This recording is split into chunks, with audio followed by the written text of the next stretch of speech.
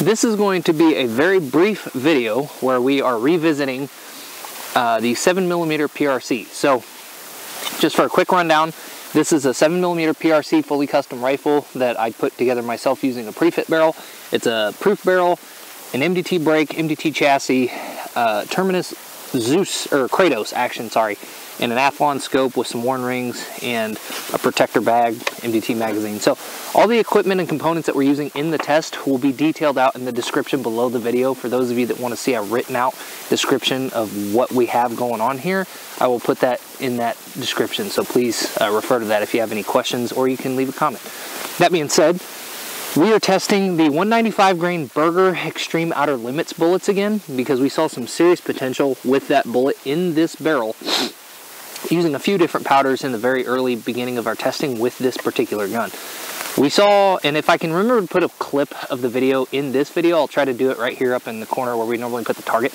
But we saw some really stable, you could call it stringing, but just every powder charge, it seemed like the vertical would change a little bit as far as where the bullets would land, but not much as far as the horizontal. But we had a really tight group, even though we weren't shooting for a group, but we were changing the powder charge every time in a test, and it just seemed like it was really stable powder for this bullet in this gun. So I know that's not really helpful without a picture of the target to describe what I'm talking about, but essentially we're coming back to Vihtavuori N568, because N570, we could get a lot more velocity out of it, but I don't think we were getting a full burn by the end of the barrel, so we were seeing some inconsistencies with the velocity. Even though we could get some decent groups out of it, I don't think that it was the optimal powder for this bullet in this gun. I think if we had a longer barrel, it would be probably perfect, but with this barrel being 24 inches, I think that we need a slightly faster burning powder, and I don't even know that N568 is perfect for it either, but we're going to give it another try because it showed some real potential. We are going to start by sending 2 sighters with 67 grains down into the center diamond, because the barrel has been fully cleaned. It has not had a round put through it yet since it has been fully cleaned. We're going to send these 2 sighters, and then we're going to shoot 3 groups with 67 grains, 68 grains, and 69 grains. We're going to track the velocity, we're going to look at the accuracy, and hopefully one of these will be good enough to use it hunting this year, and we'll be able to show some of that footage in the fall. So let's go ahead and get started. We're going to put 2 sighters down range, and then we're going to shoot for groups.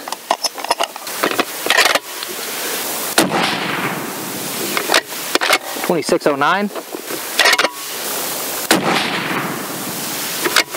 All right, 2661. So we saw a pretty big velocity change in the first 2 shots, but hopefully that will kind of stabilize the internal conditions of the bore, and we'll be able to move on and shoot some groups and get some better consistency now that we've fouled up the barrel a little bit. Okay, so just for reference, we are using Peterson large rifle primer 7mm PRC brass. I know it's kind of silly to say large rifle primer, but I almost feel like I have to specify that constantly anymore, just because there's so many different variations of brass manufacturers. Not that there is with this cartridge, just to be clear, but nonetheless, we're using Peterson brass, 7 PRC brass, 195 grain Berger Extreme Outer Limits bullets, Federal 215 gold medal match large rifle Magnum primers, and we're shooting Vihtavuori N568 from 67 to 69 grains, and the base to ogive, case base to ogive measurement is 2.653. I don't know what that works out to as far as the overall length, but I don't measure it because it's very inconsistent with these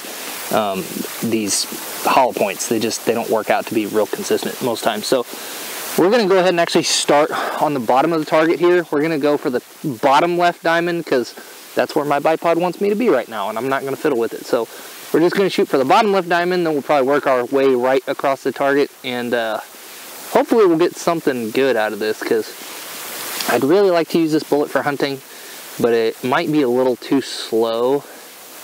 But we're shooting a 195 grain bullet, so I don't expect it to get to 3,000, but I was kind of hoping to get like somewhere between 27 and 28, so we'll see. All right, 67 grains of Vihtavuori N568, bottom left diamond. 2654.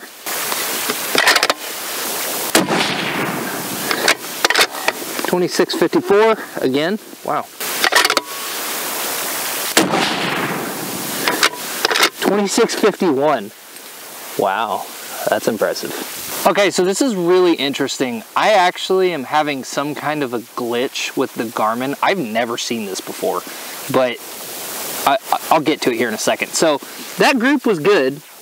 It wasn't a one hole group by any means, but it was still like good with me. Like, I'm totally fine with that. I'm really confused by the velocity. So the average muzzle velocity was 2653. Now, mind you, the minimum was 2651. The max was 2654. So we have an extreme spread. I'm rounding these numbers, by the way. The extreme spread was literally 3.5 feet per second. That's the extreme spread. So that's the far, I know this is redundant for most people, but the minimum charge and the maximum charge, the difference between them was 3.5 feet per second. The standard deviation shows on here 21.3 feet per second. So that is just flat out wrong. Assuming that the velocities it read were accurate, that's way off. I don't know what the actual extreme spread is, but it's less than 1. So I'm just very confused by that. I don't know how that happened or why that says that, but maybe it will correct itself. I don't think it will, but that's just really weird. So anyway, that's the first time I've ever seen the Garmin just throw bad info, but I'm assuming the velocities were correct and they were insanely stable. So that was pretty cool to see, but we're going to move on. The next charge weight is going to be 68 grains of Vihtavuori N568, and we're going to be going for the bottom of the center diamond here. Okay, sorry for the weird positioning, but my hand's like in pain because it's so cold. The standard deviation was actually not less than 1. I lied. The standard deviation was 1.6, which is still ridiculously impressive. Very, very consistent, but it was not 21.3. That was wrong. Okay, 68.0 grains of Vihtavuori N568 on the bottom of the center diamond here. I keep forgetting to move the point of impact, sorry. 2713. 2706. 2705. So that group opened up quite a bit. It's probably twice the size of the first one that we shot, but the velocity consistency was still very impressive. So we had a average muzzle velocity of 2708, an extreme spread of 8, and a standard deviation of 3.5. So again, very, very good numbers as far as velocity consistency is concerned. And the group size is still, well, I want it smaller than that. Let's just say that. But it's not horrible. Like, it's not throwing shotgun patterns, but I still expect this gun to be able to print better than that. Now, I will say, we haven't done any seating depth tests with this bullet, so clearly this powder is a winner as far as consistency is concerned with this bullet in this barrel. But I would like to do some seating depth tests and just see how that affects things out of curiosity's sake, because if we can get velocity that's this consistent between 27 and 2800 ideally, then I would like to see if that we can just play with the seating depth and see if we can tighten up the groups based on that alone with keeping that same consistent velocity. Now again, that being said, that first group, I was totally cool with that. Wasn't exactly 2700, but it was close enough that it's going to kill anything that I shoot with it at any distance that I'd feel comfortable shooting it anyway. So that will work.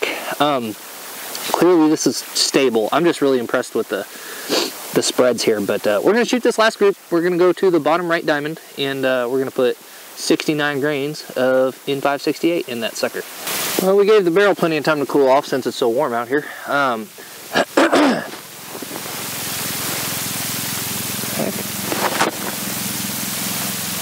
I'm sure you guys will probably be able to hear it, but hopefully the sound of this helicopter that's about to fly by won't be deafening, because it's like really loud.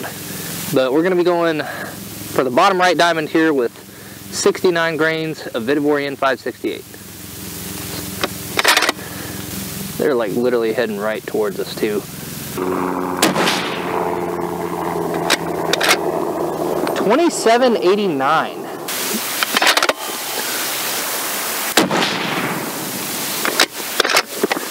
2756 or 57.